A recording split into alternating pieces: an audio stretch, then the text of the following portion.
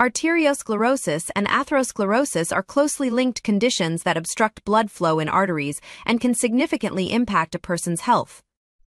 Arteriosclerosis refers to the thickening and stiffening of arterial walls, whereas atherosclerosis refers to inflammation and the buildup of substances like cholesterol and low-density lipoprotein LDL in the arteries, known as plaque. Signs and symptoms depend on the affected area but can include hypertension, chest pain from blocked coronary arteries, transient ischemic attacks from blocked cerebral arteries, and leg pain when walking called intermittent claudication from blocked peripheral arteries. Organ damage, such as kidney failure and liver failure, can also occur from lack of adequate perfusion.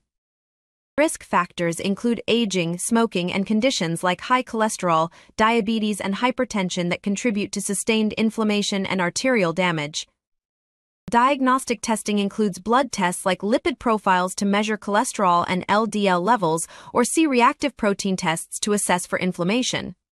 Imaging tests include carotid ultrasound, coronary angiography, and CT angiography to visualize the extent of plaque buildup in arteries. Treatment includes lifestyle modifications and medications to prevent plaque buildup and complications from acute blockages. Lifestyle modifications include adopting a heart-healthy diet, increasing physical activity, quitting smoking, and effectively managing weight and blood glucose levels. Several types of medications may be prescribed. Antilipimics help lower LDL cholesterol and reduce the risk of plaque development. Antihypertensives lower blood pressure and reduce the risk of damage to the arteries. Aspirin and antiplatelets reduce the risk of thrombus formation from plaque. If severe blockages occur, thrombolytic therapy may be prescribed to dissolve clots, or surgery may be performed to remove plaque buildup from arteries, such as endarterectomy or angioplasty. Nurses educate clients on the importance of lifestyle modifications and promote understanding of the purposes of prescribed medications and their potential side effects.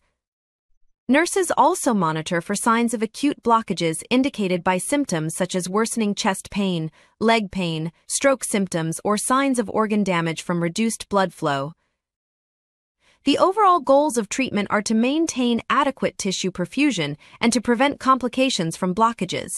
Nurses evaluate the effectiveness of interventions and revise the nursing care plan as needed to meet identified expected outcomes.